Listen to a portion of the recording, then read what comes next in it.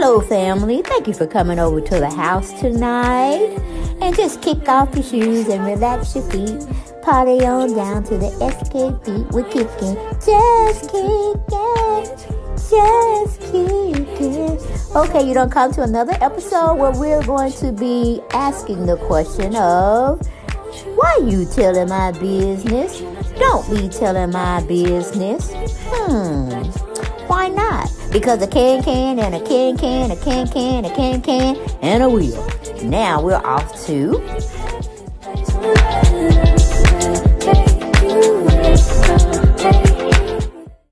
Hello, everyone. Thank you for coming back to the channel. Yes, you're at Delp Chanel's 40s World, and I am doing this for one of my family members who wanted me to cover this particular topic. And I hope to God that it did not spell out or sound like anything about a test tube baby. Okay? I'm just saying, because we might have to get some sanctions on Miss Marlo Hampton again. That's why she ain't never been married. Okay? See, it's very weird. Y'all were just real close. Y'all were like kindred spirits when Kenya came over to see where you were putting your house, how you were doing it. She even told you your contractor that was going to help build that house for you. He knew his stuff. You know what I'm saying? Can't catch too many good moments where y'all are acting like adults and not children. But a little birdie told me we're going to hear about it. We may not see it because the producers had to have edited out crystal clear. Will be no evidence that was showed to prove that you called baby Brooklyn a test tube baby. Girl, things do have a way of leaking out, Marlo. And I already told you we need to have sanctioned your behind before. Okay? Now, you know you just got this big-ass reprieve from the gay community because Andy Cohen didn't like what you were saying about the gays. And I really do believe you still have that spirit in you. You just know you can't let it hash out amongst the masses because you'll be censored once again. You won't be on the Real Housewives of Atlanta. You'll probably be like Nene, scraping to get by. Okay? Scraping to get by. But how could you fix your mouth to say anything in the avenue or on the street of test tube baby? Okay? It don't matter how Brooklyn got here. Whether it was test tube or the stork flew her in. The thing is, she was going to be hard at having and carrying a baby of her own. That is a very delicate subject for some. And test tube baby, they don't look at it that way. But if that's the way she was conceived, then God bless her. God bless her. But like I said, you're going down that ride. You're on a slippery slope. They're going to have your ass flying up in the sky and come down, crash, and burn heavily and disintegrate. Because you can't talk about the gays unless you are gay and you have walked a mile in their shoes. You can't talk about a baby being a test tube baby when she looks too cute, she looks too pretty, she looks all scrumptious. How can you call that little bundle of joy nothing less than human? Marlo, you ain't shit. Now, I already told you, I done excommunicated you out for the other infractions you did with throwing away your nephews for a month. And if you could have got rid of them for a whole year, you probably would have. But somebody need to be tracking those state records to see if, in fact, you are getting paid for those boys. They need to subtract 1 month of pay that you need to owe them back since the kids weren't with you. Okay? Allegedly. I cannot believe you stuck. I can't believe you let Kenya drive you down that road to the abyss and there's no returning. There's no returning. If we ever have a hint of an idea that it's going to come out and you said all those nasty words that from what Candy and Fatum said you said, they edited out, then you ought to be ashamed of yourself. And Kandiburruss, you should not even be hanging with or dealing with Marlo Hampton. She needs to be silenced. She needs to be excommunicated. She needs to go on her merry way. Go back to being a con artist. Go back to being a thief in the night. But it seems to me you're creating a very big pattern for yourself. Now, you could have went after Kenya like you were getting out of the first couple of episodes. That was cute. But when you come in and you talk about somebody as innocent as a child, that should never ever be on your radar. Talking about the gays should not be on your radar. Because the only thing you know about is how to be a heterosexual woman. Okay? You ain't walked a mile in either one of those category shoes before for you to have anything to say or speak on it about it. Yeah, Candy said you ain't coming on her show. You don't deny. But Marlo, a lot of things are brought out that are done in the dark. And you know that whole thing with the gays and you had you on the sidelines for how many years? Mm-hmm. And it seems like you're in that same boat again, running down that slippery slope where you're going to go up in the air and you're going to fall hard. And you ain't going to even know how you got there. Evidently, you probably took a play out of Nene's playbook and you see where she's faring. You see how she's faring. Like, yes, she may get some money, but is it enough that's going to last her lifetime? Is it going to be enough to have her sustain the type of living that she's used to doing? Because 9 times out of 10, to keep that man that she's not talking about anymore in the public, because her attorneys probably told her to shut the hell up. That's why we don't hear about Naomi anymore. Nene's gonna lose a lot more than what she's gonna gain because of her attitude and how she treats people. It's called karma. You can't keep doing people wrong and think you're gonna get something right sent back to you. That's not how the universe works, baby girl. That's not how the universe work. And to me, from what I've seen, you in your peach solidified stance, you don't like Kenya because Kenya has been married before. Was it a good marriage? Hell to the no. We even tried to tell her, stop fighting for that marriage. Stop fighting for that man because he ain't doing it. He ain't doing it for you. He ain't doing it, girl. He's going to drag you down and you're going to have nothing. And he's going to have everything and then some. But you're going to end up having nothing. So, you had to rag on her about Mark. About Mark. How he treated her.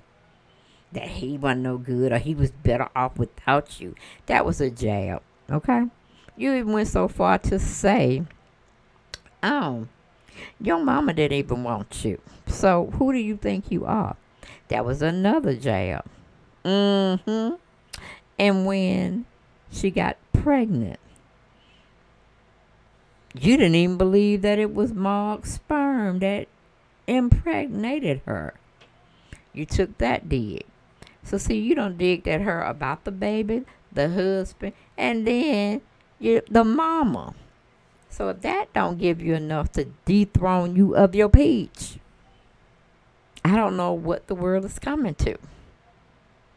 Now, Kenya did definitely, gave you a run for your money. She was insulting you, but I don't remember her ever insulting the boys. She could have took some jabs at you, Marlo, and said you were unfair. She probably did.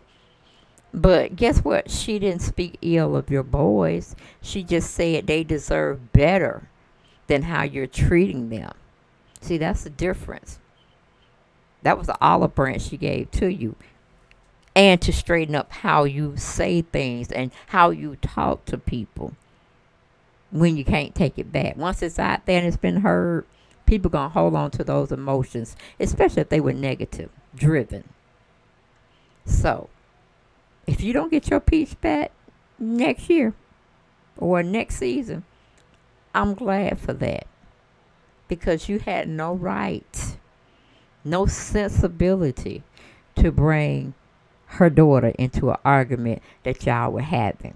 And how she brought up the boys' names, she was just saying that the boys deserve someone better than you. Because that was piss poor, that was foolishness, fuckery, fraudulent, fakery activity you did on those boys. And you don't think they're going to remember that? Because you don't know what type of living arrangements, sleeping arrangements that you put them in the midst of. Because for what I hear, it was just a 2-bedroom apartment. And you wanted your peace. You wanted everything to be back where it once was. You should have never took on the job if you wasn't going to solidify yourself as their caregiver, as their auntie. So you're saying you probably used it as a storyline. That's what I'm trying to say, my love. Just like the people that wanted you in can be the same people and more that get you out. Just remember that, baby girl. Just remember that. But let's get on into Screen Rant. Okay? That was just how I wanted to feel about it. I wanted to speak my piece. And we had, I think her name is Jocelyn Johnson. Okay? She titled her article, Candy and Fatum say Marlo Diggs and Kenya's daughter were cut from Real Housewives of Atlanta. On that scene or in the coming scenes we have yet to see. Moving on, it says Marlo Hampton has been making low blows at KenyaMoore, but Kandiburruss says she made even lower digs that were cut from the Real Housewives of Atlanta. Okay, Marlo has been receiving mixed reviews about her first season as a full-time housewife due to the harmful digs she's known to make in a shady throwing session. Heated exchanges are the norm on most reality shows, but Marlo often faces backlash for disturbing references she chooses to mock her adversaries for. Kenya is a fellow alpha woman who holds her own when engaged in a showdown, and that's true. You're supposed to be with the adults throwing the low blows if you must, but you should never bring another party in, such as her mother, such as her soon-to-be ex-husband, such as her daughter. Those were totally off limits. Now, Mark himself, you could have talked about, but not the marriage that they were in, because she pretty much put it on TV, and we saw her in a sinking ship when it came to that marriage. But she had to formulate her own ideas, what she would try to do to keep the marriage. What could she do better when it wasn't nothing at all? It was all Mark. So, moving on back to the article, it says the show's fans have been cheering Kenya on amid her ongoing feud with Marlo that become a central storyline of season 14. The two have been locked in a war that ignited when Marlo took issue with Kenya missing one of her events because she was sick. While Kenya was attempted to keep the peace, Marlo continues to call her out for minor offenses like showing up late or choosing to stay in a different location during the girls' trip to Blue Ridge.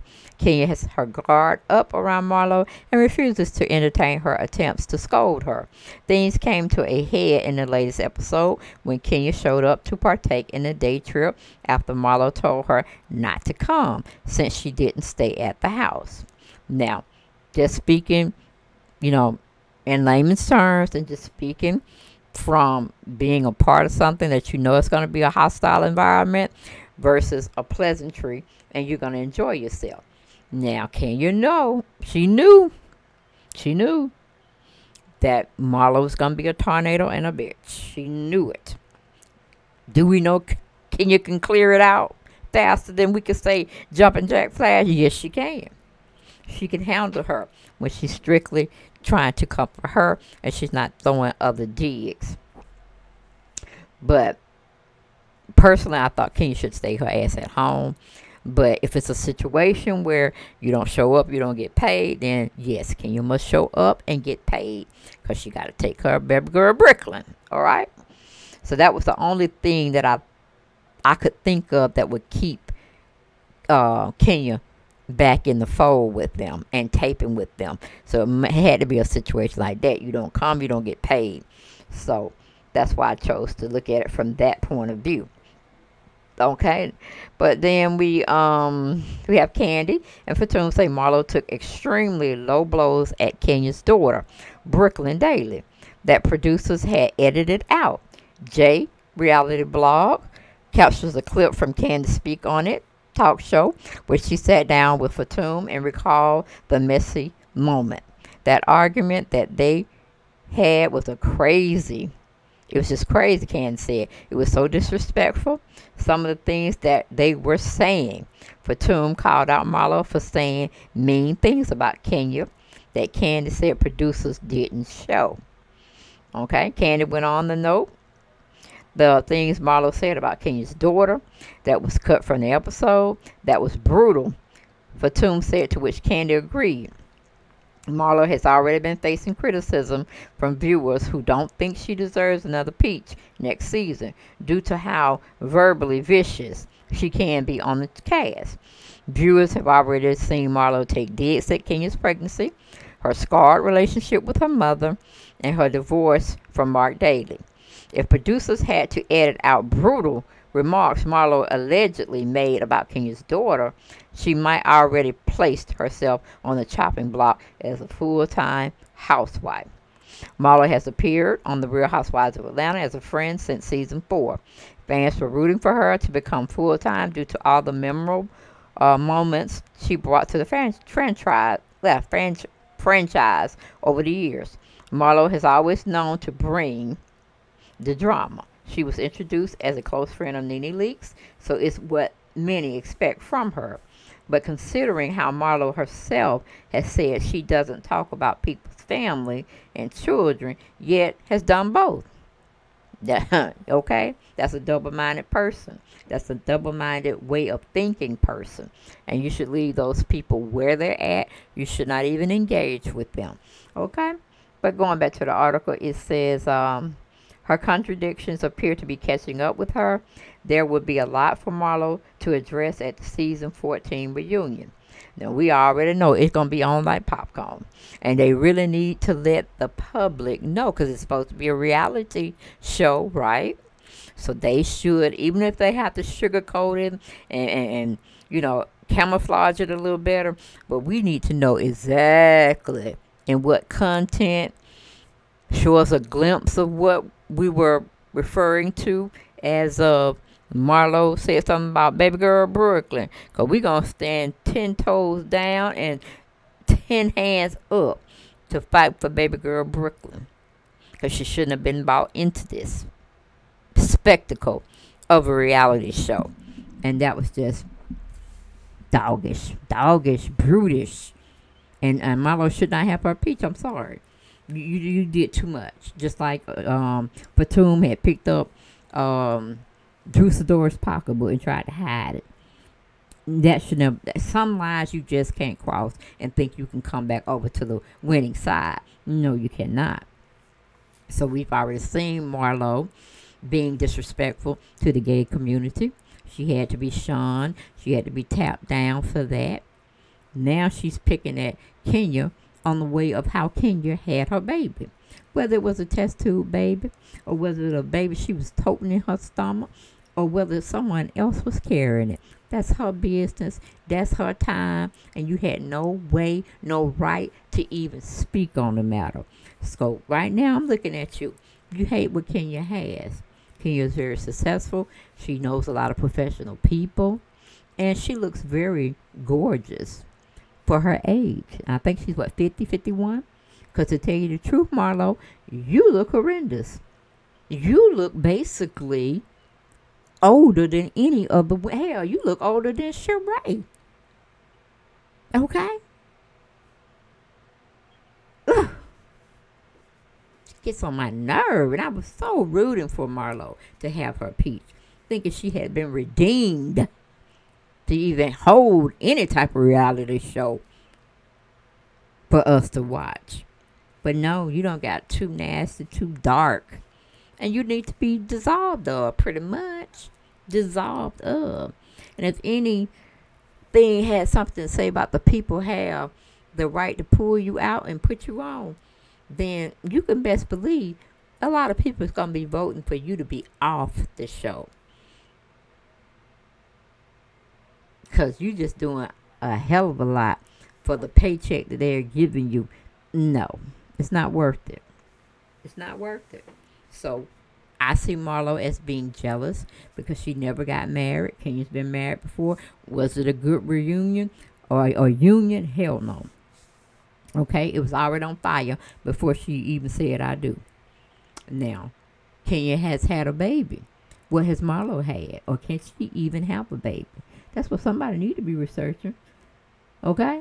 Because she's in her, 30s? Time is a ticking, baby. Time is a ticking with them eggs. But you don't even have a man. Not a man that you want to bring on TV.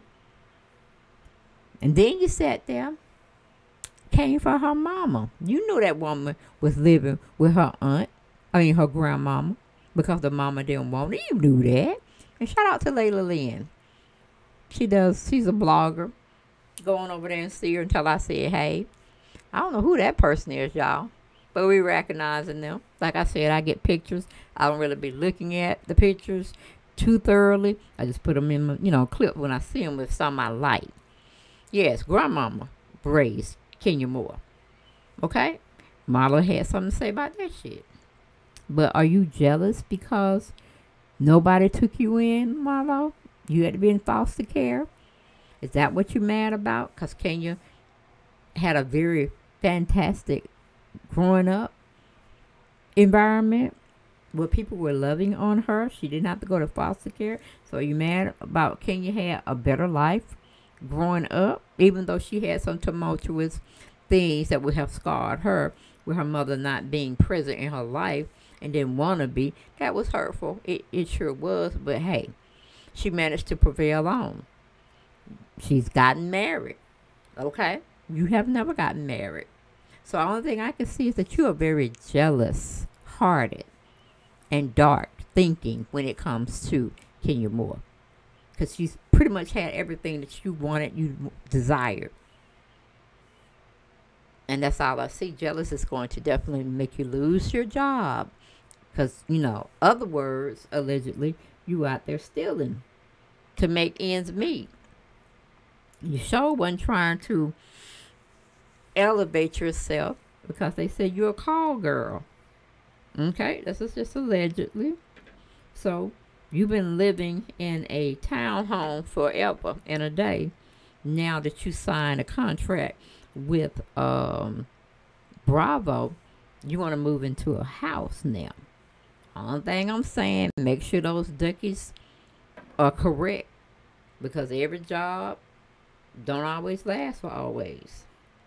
So hopefully you are thinking about that. In hindsight, what I would say for you to do is to apologize. That would be better. And keep it above the waist when you want to go for low blows. And leave the children and the husbands out of the argument that y'all are trying to play with one another about. That would be better suited. But like I said, if the producers had to scratch out major time filming because you hurled so many bad insults about baby girl Brooklyn, I'm pretty sure somebody is having a conversation at the big table to see, are you going to be a liability for them? Or are you going to be able to make them some money? Because we like drama. Don't get me wrong. I love a good kiki, ha-ha, and a fallout on the floor moment, just like everybody else. But when you take digs at another person intentionally to get them angrier than what they should be getting, as far as on a reality show, and they can't put their hands around your throat or anything of that nature, girl, you must be gone. You must be banished. We must censor you or sanction you. Either or will be fine. Let's get the people what they want. And right now they don't want you on the show, Marlo. Your horns go too deep to even think about giving you another chance. Because you done had many. You have had many. You can't talk about a race. You can't talk about a group of individuals that do things different from you. That's discrimination. That's racism. You can't comment on somebody's hard struggle to wanting to have a child by any means necessary. And we can't go around trafficking children. We can't go stealing children now. But she did it the best way she knew how to do it to make it possible for her to have her. Do you understand, Marlo? Do you understand what we're talking about?